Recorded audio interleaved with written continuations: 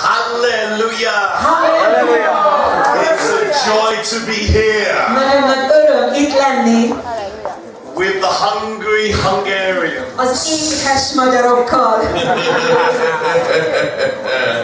I love the hunger of God in this place. Én nagyon élvezem, milyen éhség van itt ezen a helyen Isten iránt. It's a blessing. Blessed are those who hunger and thirst for righteousness. Ez egy óriási áldás, mert áldottak azok, akik éhezik és szomjúhozzák az igazságot. Amen. Amen. Be satisfied. Mert őket betölti az Úr és megelégíti. Amen. Hallelujah. And it's a joy to see you pressing into God. Nagyon nagy öröm meglátni titeket, hogy előre nyomultok Istenbe, hogy megkapjatok tőle mindent. Because you can feel that the hunger of God in God's people. Mert egyszerűen érzed azt, amikor Isten népében ott van Isten éhsége. It pours on heaven. Mert az egyszerűen olyankor lehúzza az egész mennyet. It pours the presence of God. Lehúzza Isten jelenlétét. It becomes irresistible to God. És Isten számára ellenállhatatlanokká válunk. He can't stop himself blessing you. Egyszerűen meg sem bírja állni, hogy meg ne áldjon olyankor bennünket. And so you just stay hungry. Szóval csak maradjatok meg az éhségben. You just stay thirsty. Maradjatok meg a szomjúságban. Because there's so much more. Mert annyira sokkal több van még. There is so much more. Annyira, de annyira sokkal, de sokkal több van még. More. Még. Me. Még.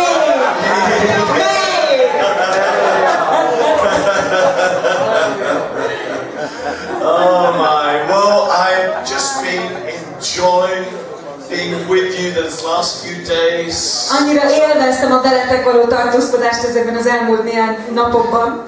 Just enjoying God's presence in this nation. Annyira élvezem Istennek a jelenlétét ebben a nemzetben. You know, I believe that it is so important. Tudjátok, én hiszem azt, hogy annyira nagyon fontos az, The solution to Hungary is God's people. mert a megoldás a Magyarország számára Isten népe. Amen. Amen. You determine the destiny of your nation. Ti határozzátok meg a nemzetetek sorsát. It's His people, it's my people, called by my name. Azt mondja, hogy az én népem, amely nevemről neveztetik. If we humble ourselves, if we pray, if we press into the heart of God. Ha megaláznánk magunkat, és imádkoznánk, és előre nyomnánk magunkat Isten jelenlétébe, Seek His face. és keresnénk az ő arcát. He does two things. He forgives. Ő két dolgot tesz olyankor, megbocsát, And then He brings healing to the land. és aztán gyógyulást hoz el a földnek. Things get healed. Education starts getting healed. Politics gets healed. Elkezdenek meggyógyulni a dolgok, még az oktatás és a politika is elkezd meggyógyulni. Transformation. Transformációk történnek, átalakulások. Change begins as what we declare over our nation. A változás azzal kezdődik el, hogy mi mit hirdetünk ki a nemzetünkre. I grew up in a country in spiritual decline. Én egy olyan országban nőttem föl, ami szellemileg teljesen lefelé süllyedt, lefelé haladt. And so many Christians just kept declaring this nation is finished. This nation, God is finished with it. És olyan sokan keresztények mondtak ki olyanokat, hogy ennek a nemzetnek már vége, Isten már lemondott erről a nemzetről, Isten már elhagyta ezt a nemzetet. And when you curse your harvest fields, de tudod, amikor te megátkozod a saját aratási helyedet, that's what you are reaping. Akkor pontosan azt fogod learatni. I'm really not bothered with what witches and warlocks are saying. Tudjátok, engem abszolút nem érdekel, hogy mit mondanak a boszorkányok, a varázslók és a mindenféle okkult emberek. I've been to Africa. Én Afrikában voltam már. I've had voodoo people cursing me as I preach. Ahol mi alatt prédikáltam, a voodoo emberek folyamatosan átkoztak engem. It didn't stop the power of God moving. De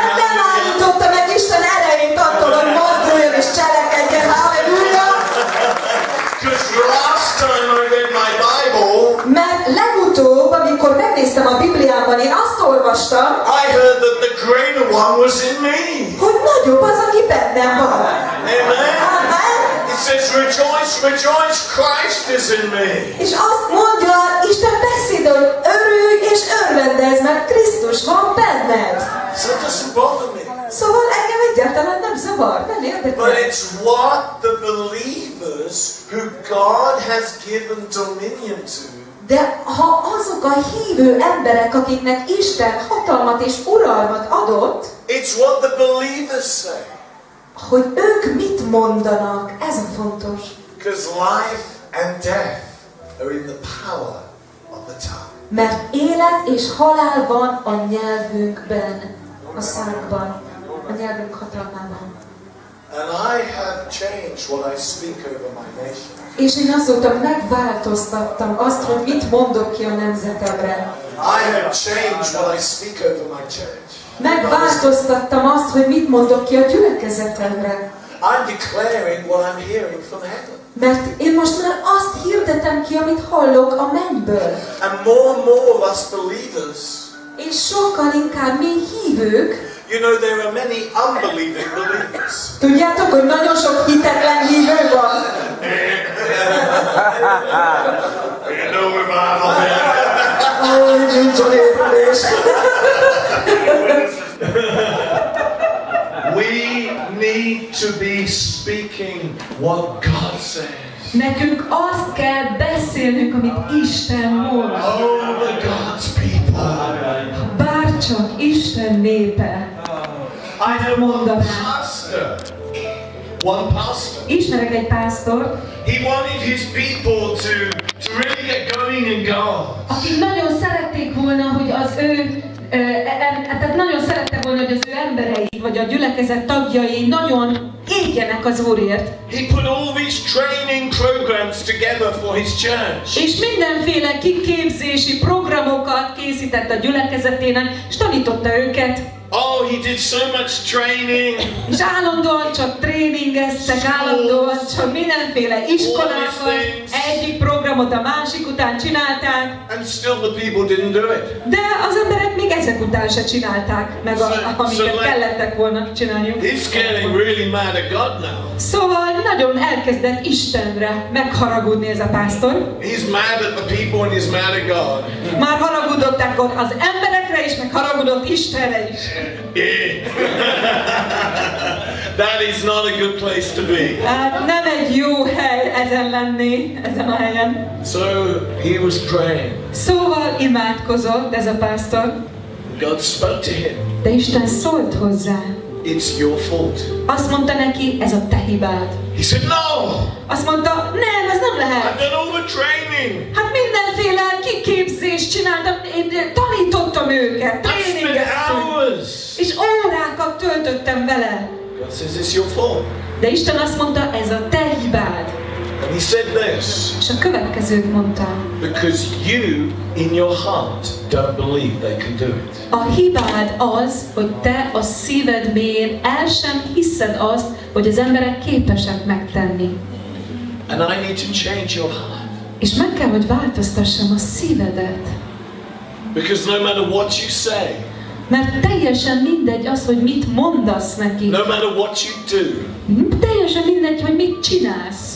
if you don't believe it, Ha nem hiszed azt el, it's not going to happen. akkor nem fog megtörténni. Because you speak from your spirit. Mert a szellemedből beszélsz. And that guy repented. És ez az ember megtért. And he said, oh God, És azt mondta, ó Istenem, change my heart. változtasd meg az én szívemet. And then he began to see as God sees. És akkor elkezdett úgy látni, ahogy Isten lát. And he saw these people that he hadn't believed in. És meglátta azokat az embereket, akikben azelőtt nem hitt. As God saw them. És elkezdte őket úgy látni, ahogy Isten látta őket. Revived. Látta, ahogy ébredések keltek, amik teljesen megerősödtek, és betöltekeztek Istennek a kenetével. And he went back. És így ment vissza hozzájuk. This time. És ez alkalommal He did it by faith. hittel tette meg. This nation has a tremendous revival history. Ennek a nemzetnek azóta egy óriási ébredési története van. It's so easy for us to put down God's people. Annyira könnyű lenyomni Isten népét. It's so easy to put down one another. Annyira könnyű egymást lenyomni és hibáztatni. It's so easy Annyira könnyű to speak things. Dolgokat csak úgy kimondani. But I want to speak revival over Hungary. De én ébredést akarok kimondani Magyarországra. Halleluja! There's something in you Van benned valami, that is pulling on God's heart. ami egyszerűen lehúzza Isten szívét ide. And since I've been here, És mióta itt voltam közöttetek, I sense the tangible presence of God in a very special way. Yes, Lord. Istennek egy nagyon kézzel fogható jelenlétét érzékeltem, és éreztem meg itt köztetek. Halleluja! And if we can get God's people És ha mi el tudjuk juttatni Isten népét oda, to come into agreement with the heart of God, hogy egyetértésben kerülhessenek Isten szívével, this move of God can tip over Istennek ez a mozgalma egyszerűen csak túl fog csordulni, and bring change to our nation. és el fog hozni változást ebbe a nemzetbe. I can feel the initial burning of a move of God. Érzem egyszerűen, hogy Isten tűze ég már, és ez valamit elkezdett itt. Sometimes you don't know what you've got until it's too late. Sokszor még azt sem tudod, hogy mivel rendelkezel addig, mikor már túl késő, hogy mit kaptál.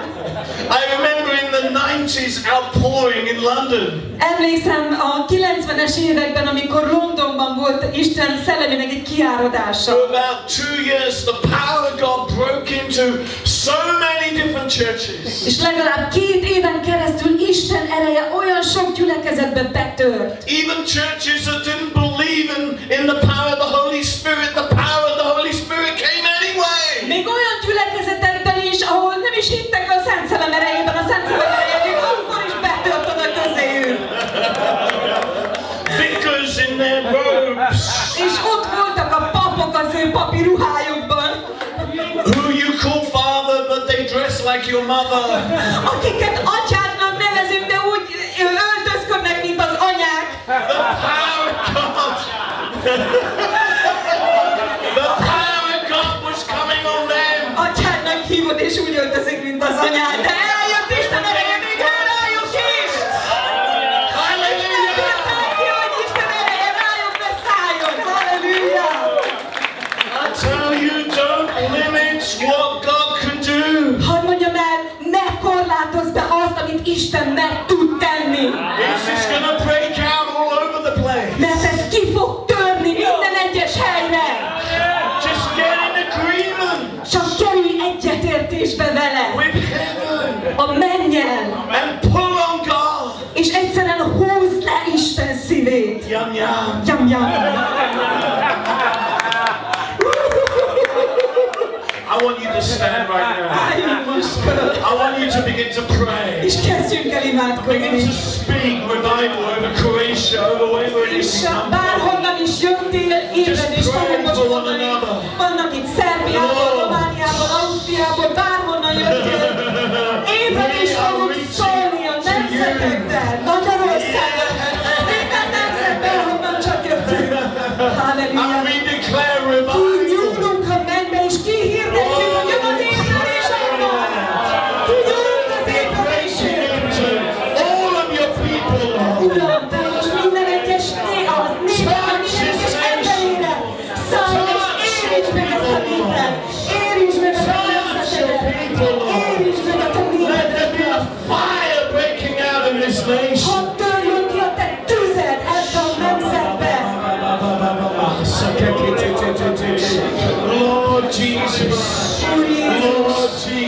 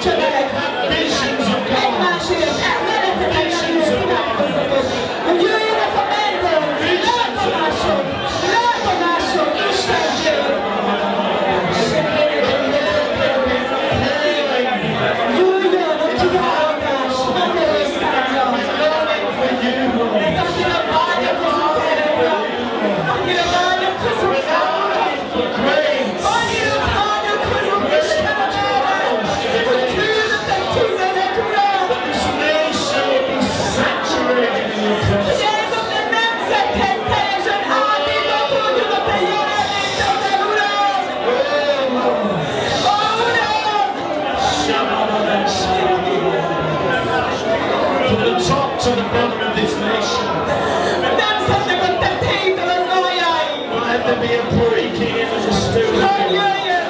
Isten szelleme, hadd törjön be, ha nem segít, Uram! A Jézus nevében! A Jézus nevében! A Jézus nevében! Jesus, may give us eyes that see. Uram, adj nekünk látó szemeket! Ears that hear. Halló füleket! Hallelujah. Hallelujah. Yes! In Jesus' name. You just pray for London right now. Kérlek, most imádkozzatok érted, és Londonért imádkozzatok Angliáért. Ébredésért. Halleluja. Jézus Krisztus nevében, Atyám, megáldjuk, Uram, Angliát, és ébredést hirdetünk ki Angliának az életében, és az Egyesült Királyságnak az életében, Istenem. És nem csak ébredést, hanem reformációt, Uram, ami kihat, Uram, az egész országra, az egész nemzetre, a parlamentre, az oktatásra, az egészségügyre, a művészetekre, a médiára, és minden területre, Istenem, Jézus nevében reformációt